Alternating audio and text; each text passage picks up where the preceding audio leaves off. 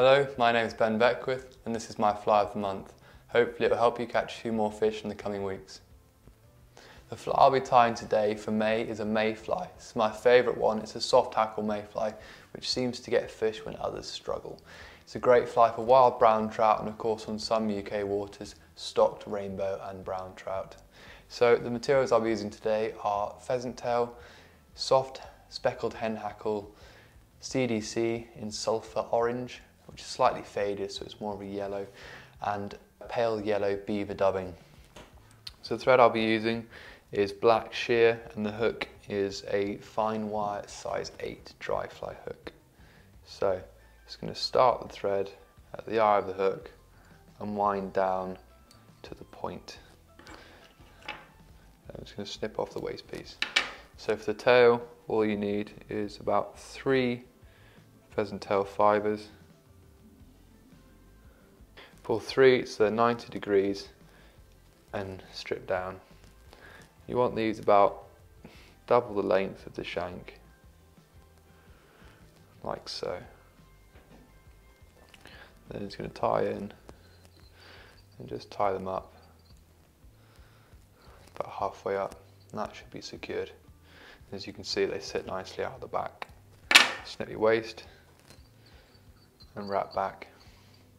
So for the dubbing, I've just got my beaver and I've mixed it with a little bit of sparkly dubbing just to get that little hint of addition and a bit of a trigger for the fish.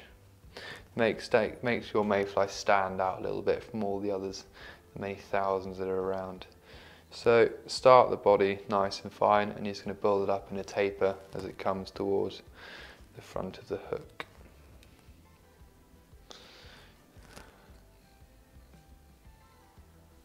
Just keep building and building until you're satisfied with the shape of the body and the fly.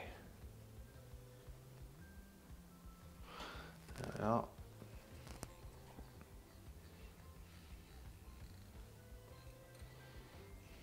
A little bit more. As I say, just keep going until you've got the right shape. Of course, after a few fish, this will change slightly, but because of the dubbing nice and soft, you can manipulate it how you like. So for the wing, just lined up the tips of 4 yellow CDC feathers. As you can see here, just going to pinch them together and line them up on top like so. You want it just a little bit longer than the fly, the body of the fly. You're going to pinch, loop over and lock in with a few turns like so. They should sit nicely on top like that. Then you're going to do a diagonal cut so it tapers down to the eye so there's not too much bulk around the eye of the hook. That should gently, there we are, perfect. So now your wing's in securely. There's a tad more dubbing just to cover it up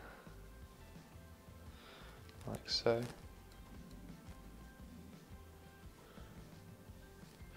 And just angle your hook slightly up. Make it easy to tie in the hackle. So if the hen hackle, it's just a speckled hen cape. Select a feather and pull it off like so. And what you're going to do is just take all this fluff off. You don't want any of that fluff.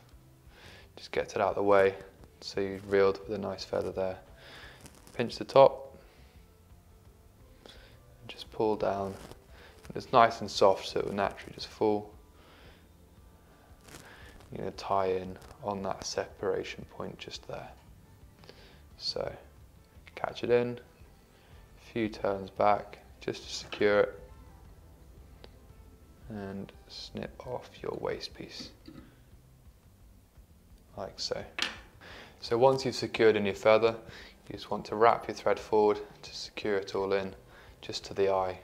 And you're going to take your feather, drag all the fibres back nice and gently and wrap forward in touching turns all the way to the eye of the hook.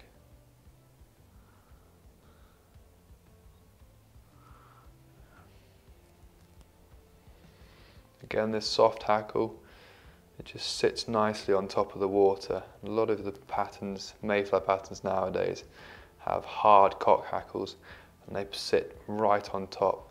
But this one looks nice and natural, just sits in the film on the river. And then once you've got to the eye, just going to come over, lock it in, 1, 2, 3 turns, pull everything back and create a small head. Then carefully snip off the feather stem, whip finish, 2, 3, 4, and your soft hackle mayfly is complete. Dab of super glue to secure.